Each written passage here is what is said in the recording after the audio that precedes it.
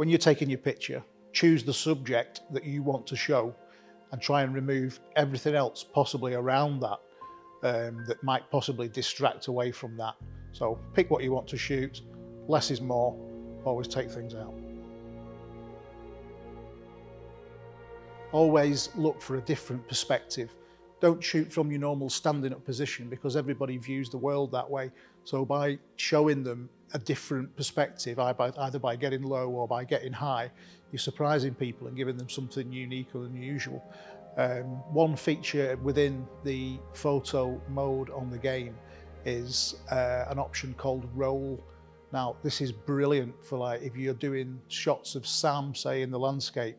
By using roll, you can actually make the image look so much more dynamic. And again, just have a play with it. You'll see exactly what it does, and then you'll begin to realize where to use that and where not to use that. So again, just play around with it, but the roll feature is a brilliant one for making your image extra dynamic.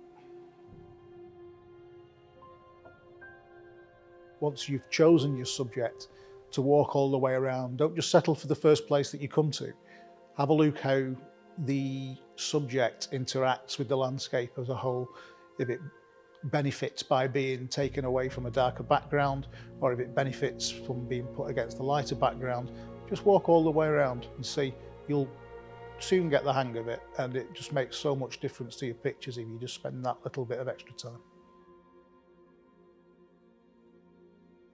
Once you've found a lovely location, unfortunately the weather doesn't always behave as you would want it to.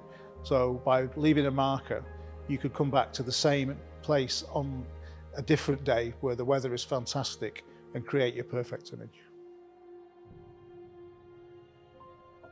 Don't be afraid of using the tools that have been provided for you within the photo mode in the game.